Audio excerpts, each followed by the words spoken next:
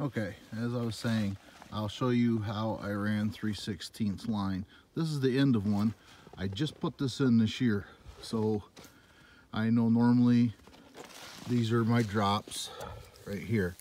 I have them on because this is a brand new line, and I'm going to show you how to put a tap in it here in a second. But this is the end. They clip onto here, and it goes around the tree that way, and it comes back around, and it goes to the next tree. This, I screwed mine to the tree because I'm not moving mine, and I just like doing that to secure it. I know people just stretch them from tree to tree, but that's how I did it instead. And you can see my woods are, maybe you can't, let me see if I can get a, I've got lines ran to all my trees. I have about 100 taps right here behind my sugar house. So if I can figure out how to do this, bear with me. Yeah, maybe not. All right, so you were saying you just put your lines in. There are a couple, one tool you really need to buy, and that is one of these. This is a single. I found I can do everything I need with just a single, and it works fine. The idea is you clamp that into your drop line. Normally you make these drops ahead of time. I did them, put them on, and then I'm gonna put my taps in later. This is kind of hard to do on my own. Let me see here.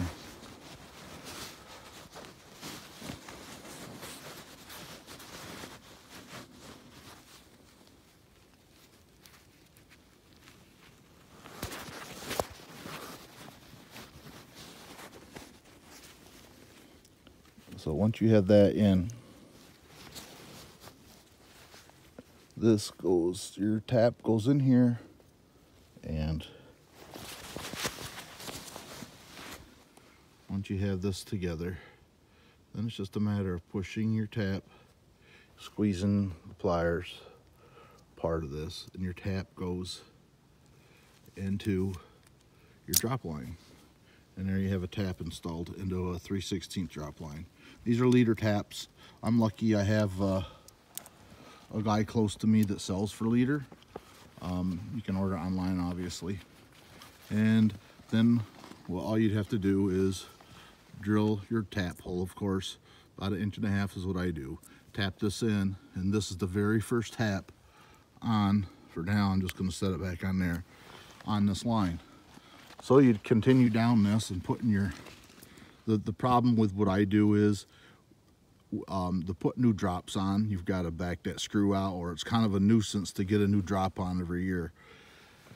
I left the drops on some of mine last year and just gonna put new taps in. I rinsed them all out with ibuprofen alcohol. I've read everything from that Cornell's posted, and it varies on cleanliness and how you want to clean them. New drops, old drops, new taps, old taps, a lot of stuff out there. So this particular run I have here, it goes down. I've got 1, 2, 3, 4, 5, 6 taps on this, and it's gonna go, it goes down to my main line. And I just installed this year too. So how this works is you got your wire on your main line here. I ran the wire out through the woods. This one's 300 feet long, and once the wire was ran, I put a little tension on it with wire tensioners, which I'm right here by the sugar house, so I'll show you one of them. It's the wire tensioner. Okay, so you just turn this thing, it tightens the wire up. I got it pretty tight, and then we ran the 3/4 inch main line underneath the wire. We unrolled it, pulled it out through the woods, and then you hook your main line with these twist wires and a little tool that twists them on every 12 to 18 inches. So once you have this secure, I went through and I put posts under mine to keep it rigid all the way out through, so I have a consistent drop out through there. and all my laterals run off of that into my taps. So what happens is you bring this down. This little guy here clips on to the wire. You use that tool and you put these on, clip it in. You run this around and you put on these saddle clamps. And what those are, brought one out with me if I can get to it, is you drill a hole into this main line with a 31/64 drill bit. And what you do is, there's a rubber gasket in here.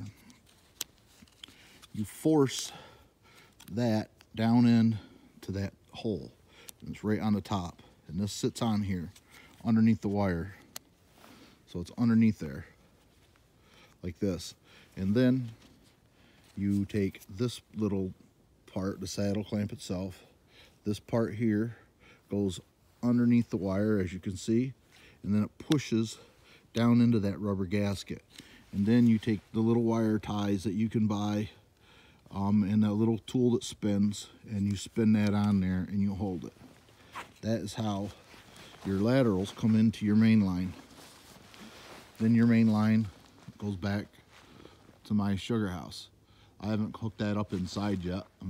Tomorrow it's supposed to be about 50 here in northeastern Pennsylvania, and it's in the middle of January.